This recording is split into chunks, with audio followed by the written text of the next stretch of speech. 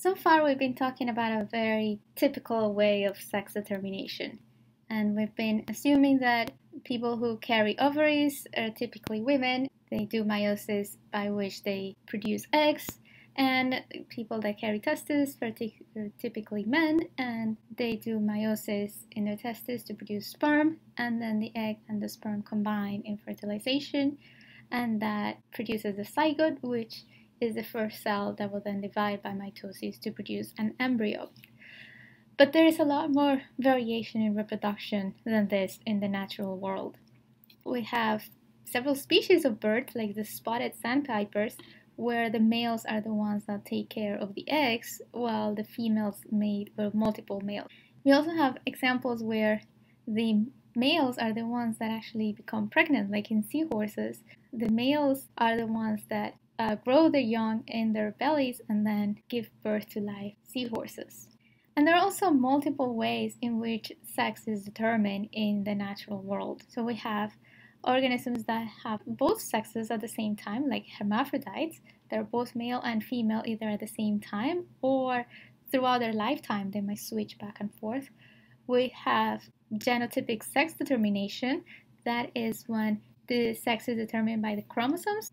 And we also have environmental sex determination. This is when the sex is determined by conditions in the outside environment. It could be social factors or it could be things like temperature.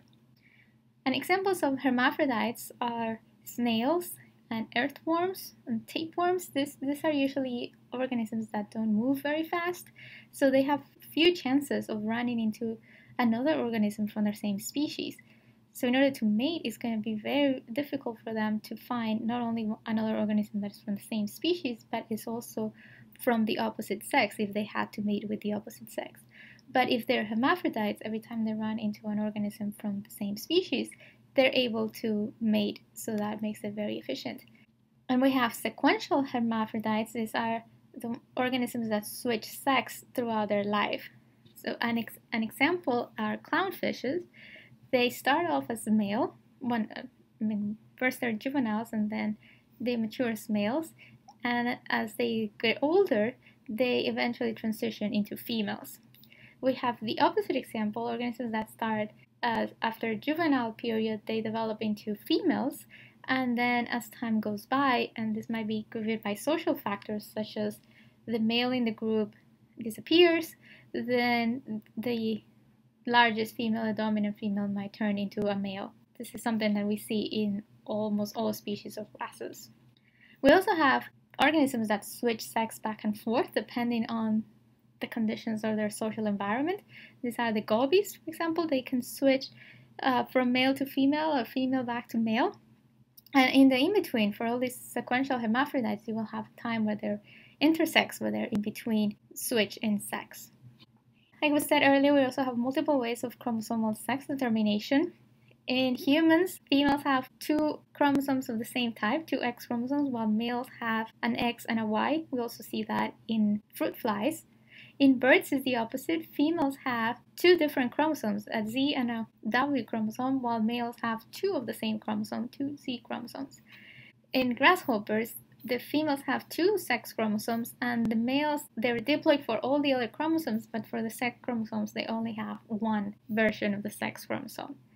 And in honeybees, the females are diploid for all their chromosomes, and the males are haploid for all their chromosomes. Here we see an example of bees. So the queen in the bee colony is the only one that reproduces. This is similar also to ants. The queen bee is diploid. To produce eggs, if those eggs get fertilized by a male, the egg originally had the red chromosomes that came from the female. The male contributed these blue chromosomes. This egg got fertilized and now is giving rise to a diploid organism. That would be a female worker. If the eggs do not get fertilized and they start developing without fertilization, this is what is called parthenogenesis, that resulting organism is going to be a male that is haploid.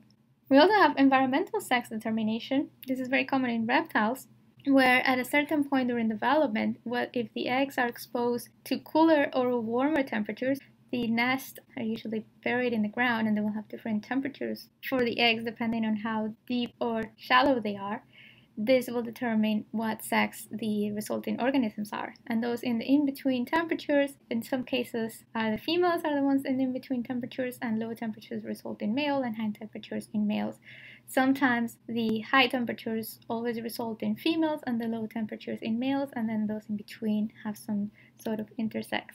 It depends on the species how the temperature determines sex. And we see this in turtles, where warmer temperatures in the nest result in females, while in alligators, warmer temperatures result in males. And you can think, how is climate change going to affect sex determination in these organisms? So I hope I've showed you the wide range of sex determination that is in nature. We actually see a lot of examples in nature where there is a lot more diversity than that.